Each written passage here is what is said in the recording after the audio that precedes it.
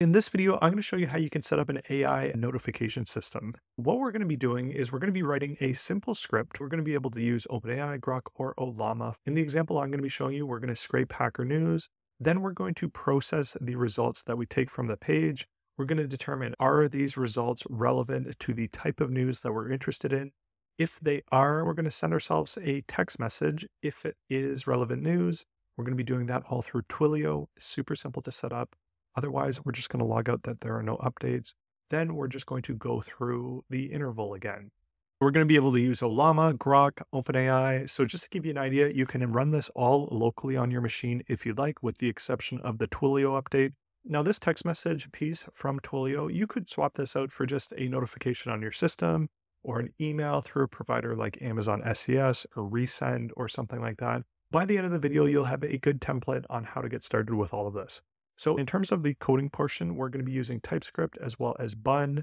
In terms of frameworks, we're not going to be using any in this example, but I'll just go ahead and show you what this looks like. If I bun index.ts, what that's going to do is it's going to initiate the first run of the application. Then you can see it quickly goes through. What it's doing behind the scenes is it's using Puppeteer to scrape Hacker News. It's getting an array of all of the different results, and then it's showing me the title as well as the link as well as the points. I have it set up in a way for it to detect whether there are any relevant stories to AI or development, and then it's going to return those back to me. And this is going to be what is sent through Twilio as a text message. In this example, I was leveraging Groq, but I'm going to show you how you can do this with Ollama or OpenAI as well. Once we get that response back, you will see that the application is still running because we're setting up where this will just run in the background if you have it open on your computer, where it's going to go and trigger that every, in this case, 3 hours. But you can change that out to be whatever you want, or you can have this just be a one-time invocation as well. In terms of the source code here, you'll be able to get it within the description of the video. We're going to get a few different API keys. You're going to get some free credits from Twilio if you want to try them out. So you can go to console.twilio.com. Make an account. You'll be able to grab the S number, the auth token, as well as the Twilio phone number. And you can just plug them in here one by one. I'm going to put a .env.example. You can just remove the .example and use that within the application.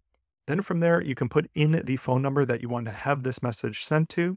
And then finally, you can set up an API key for Groq, which it is currently free at time of recording to use, or you can use the OpenAI API as well. Now, if you are using Ollama, you don't need an API key because you're going to be running that locally. The first thing that we're going to be doing is we're going to import the dependencies that we just installed. So OpenAI, Puppeteer, Twilio, and .env to access those environment variables that we just set up.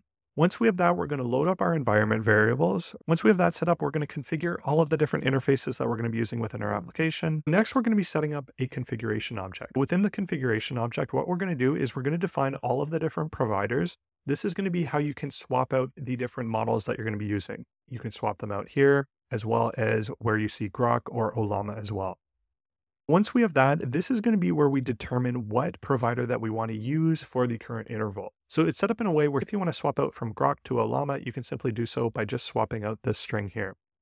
Next, we're just going to be bringing in all of the information for Twilio. And then finally, we're going to be setting up the phone number that we're going to be passing in within our application. So once we have that set up, we're going to be initializing OpenAI. And this is going to be where we first do that lookup of the config of the particular provider that we have set within that configuration object above. Once that's set up, we're going to be passing that into the OpenAI SDK. And the thing to note with this isn't to be confused with OpenAI itself. This is just to leverage the OpenAI SDK. And the reason that we do this is it makes it easy to swap out from one different provider to another while conforming to the same consistent OpenAI schema that we get as a response back, as well as how we actually invoke and send a request to the endpoint.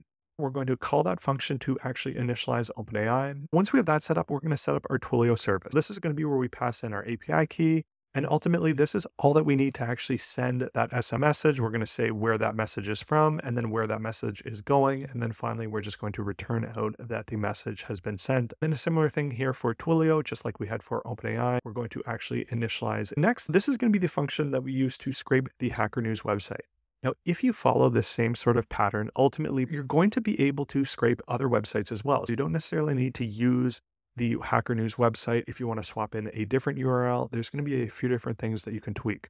The first thing that we're going to do within this function is we're going to launch Puppeteer. This is going to be what we use to create a synthetic browser. What Puppeteer allows you to do is it's a common tool for scraping different websites. And the difference with Puppeteer is you can set up Puppeteer in a way where it will load all of the different JavaScript of the page before you actually go and parse the website. You can also do a ton of other things like actually interact with the website and use it for different automations if you'd like. So you want to fill out forms or go through a login process, you can do that all within Puppeteer as well. Now, if you actually want to see what the browser is doing, you can set headless to false, and that will actually show the Chrome instance on your screen when it goes through the different steps if you'd like. From there, we're going to open up a new page. Then we're going to go to the website.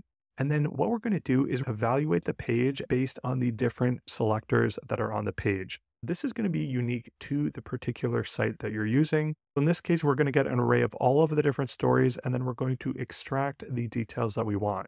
So we're going to be getting the title element as well as the score element. And then finally, we're going to be getting the href attribute.